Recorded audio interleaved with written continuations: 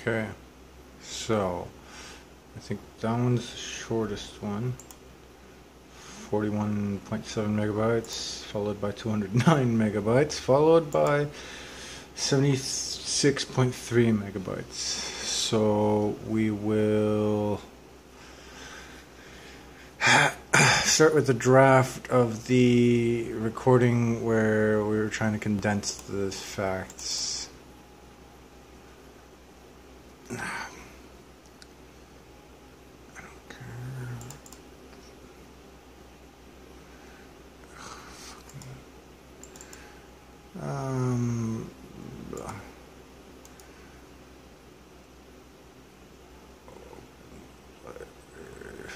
Okay, so I thought this would go more straightforward.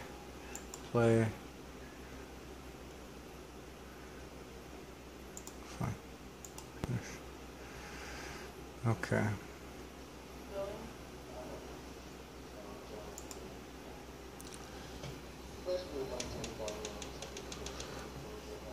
And I can't hear it. First, we would like to inform you on some things the media has left out in the past few months. This information is available to everyone, even through the internet. So while you're out there plotting, take a second and look some of this stuff up, please. Sadly, our media has failed to cast light on these facts and instead has chosen to sensationalize a virus known as the H1-N1 or the swine flu.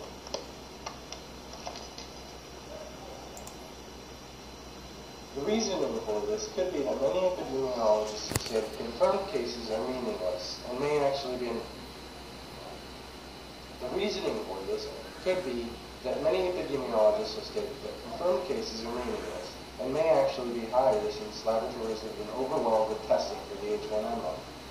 Or is the reasoning that this isn't as severe a threat as we were led to believe?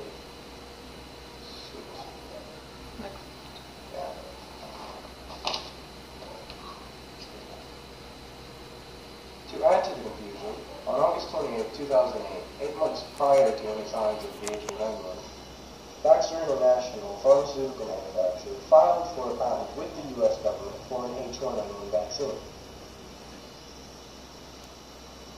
As of mid-August 2009, the government will begin taking volunteers to test for clinical trials of the H1N1 vaccine. Then trials will begin on the elderly, children, and babies.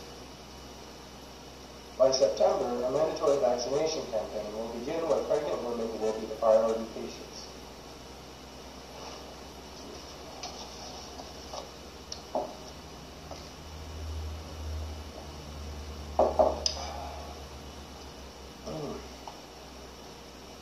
If you choose not to take the suspicious H1N1 vaccine, you cannot be forced into taking it, at least according to the Nuremberg Code, which has been incorporated into individual states' laws, including California's.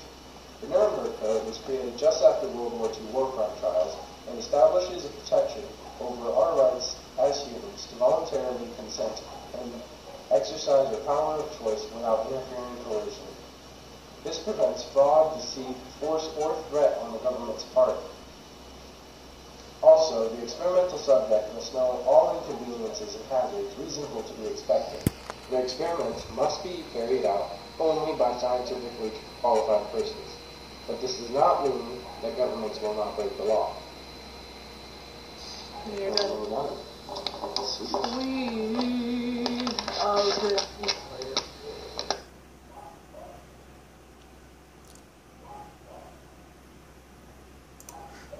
Alright. So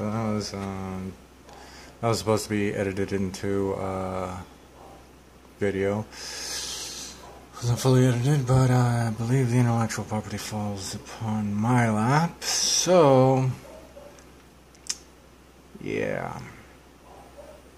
Let's go with the next one, and we'll finish with the other one in a different video. First, we would like to inform you on some things the media has left out in the past few months. This information is available to everybody, even through the internet. So while you're on... First, we would like to inform you on some things the media has left out in the past few months. This information is available to everybody, even through the internet. So while you're twatting, take a second to look this stuff up. Sadly, our media has failed to cast light on these facts and has instead chosen to sensationalize a little-known virus. What's the camera's on? It's different. Yes, I know. You want me to just say my parts too? Or... Yeah, actually, yeah. Okay, then we can just edit me out. First, we would like to inform you on some things the media has left out in the past few months. This information is available to everybody, even through the internet. So while you're toiling, take a second to look this stuff up. Sadly, our media has failed to cast light on these facts and has instead chosen to sensationalize a little virus called the N1 H1, better known as the swine flu. The spotlight was first cast on the subject in April 2009, but is speculated to have begun earlier in Mexico. On June 11, 2009, the H1N1 virus was declared a level 6 pandemic. Less than a month later, the World Health Organization posted a briefing note on its website stating that they no longer place importance on tracking the H1N1 virus. The reasoning for this could be that many epidemiologists have stated confirmed cases are meaningless, and laboratories have been overwhelmed with testing for the H1N1 virus. The reason for this could be that many epidemiologists have stated confirmed cases are meaningless, and laboratories have been overwhelmed with tests. Okay, breathing. Okay. The reasoning for this... I knew that was coming. Alright. Okay, go. The reasoning for this could be that many epidemiologists have stated that confirmed cases are meaningless, and laboratories have been overwhelmed with testing for the H1N1 virus, so actual cases may be higher. Or is the reasoning that this is not a severe threat as we would like to believe? To add to the confusion, on August 28, 2008, 8 months prior to any signs of the H1N1, Baxter International, a pharmaceutical manufacturer, filed for a patent with the U.S. government for an H1N1 vaccination. The government has expressed such concern that they have scheduled mandatory vaccinations as early as September 2009. Who gets the shot first? As of mid-August 2009, the government will be taking volunteers to test for clinical trials of the H1N1 vaccine. Then they will test the elderly, then babies, and children. By September, a mandatory vaccination campaign will begin where pregnant women will be the priority patients. But before you line up to volunteer, let us tell you about Baxter International, one of the 5 confirmed pharmaceutical companies set to manufacture the H1N1 vaccine.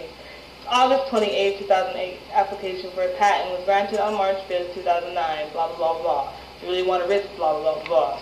Death and 200,000 cases we mentioned at the beginning of this video, which in fact is the regular seasonal flu.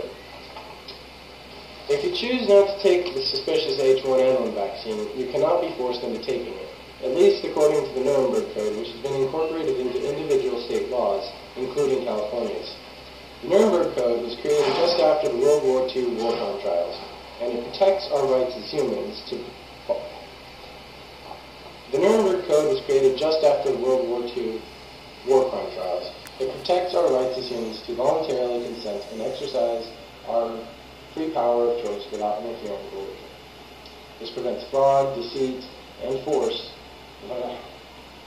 Alright, can we slow us down? Sure. Alright.